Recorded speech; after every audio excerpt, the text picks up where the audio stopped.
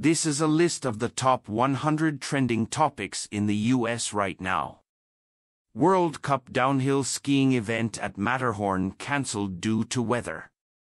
LAGHI CIME BIANCHE, Italy. More heavy snowfalls and strong winds at the Matterhorn mountain made a men's World Cup downhill impossible to race Sunday, wiping out the weekend program for the second straight year at the sport's newest venue.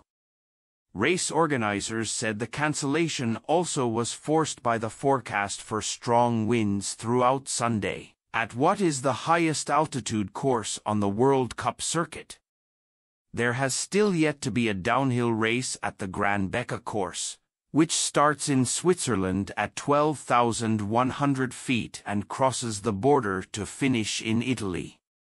It is intended to be an early season start for speed racers at a potentially iconic venue.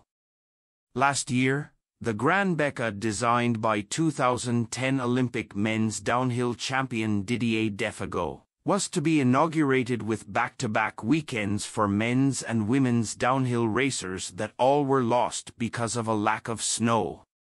2 women's downhills are scheduled next weekend at the course near storied Swiss resort Zermatt. The men's World Cup circuit now has started the season with 3 cancelled races because of weather. The season-opening giant slalom at Solden, Austria, 2 weeks ago was abandoned after 47 starters in the first run because of dangerous winds. The men's World Cup moves to Gurgel, Austria, for a slalom scheduled Saturday. Speed racers should now start their season at Beaver Creek, Colorado, with 2 downhills and a Super G scheduled from December 1st to 3rd. Terms of use: privacy policy, interest-based ads. Copyright ESPN Enterprises Incorporated. All rights reserved. Indian sports highlights: November 12th, Sumit Nagal loses ATP Challenger final. Balaji wins doubles. Welcome to ESPN India's daily live blog for Indian sports, keeping you up to date with the latest and greatest from the wide variety of sports with an Indian interest.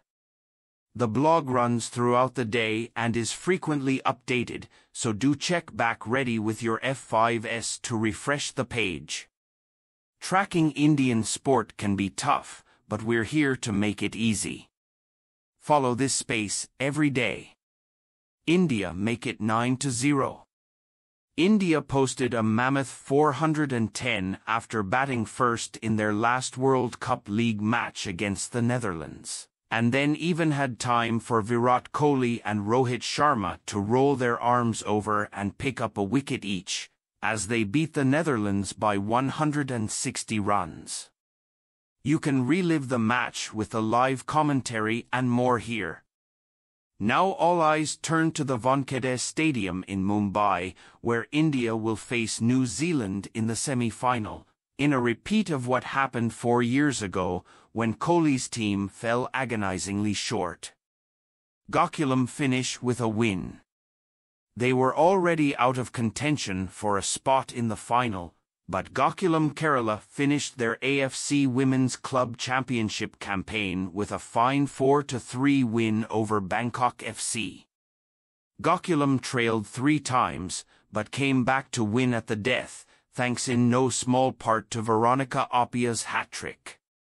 The final will be contested between Japan's Urawa Red Diamond and South Korea's Hyundai Steel Red Angels. Some good news from Indian tennis. At the ATP Challenger in Helsinki, Finland. Singles, in arguably the biggest final of his career, Sumit Nagal came short in a seesaw contest against Corentin Moutet in the final. The Indian lost the first set 3-6 and was trailing 0-2 in the second, before staging a comeback to win the second set 6-3. He even led 2-0 in the third set, before Moutet, once ranked 51 in the world, dug deep to win the next 6 games and take the match. Earlier, Nagal had reached the men's singles final with a 6-1 6-4 win over Stefano Travaglia.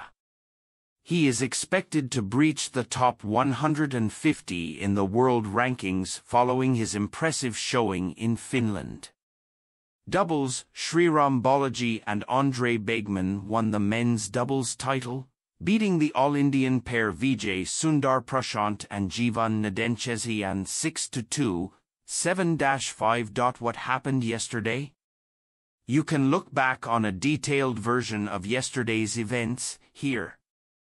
But the major bullet points are: the big news of the day was Dheeraj Bommadevara, who clinched India's first Paris Olympics quota in archery after he claimed a silver at the Asian Continental Qualification Tournament in Bangkok.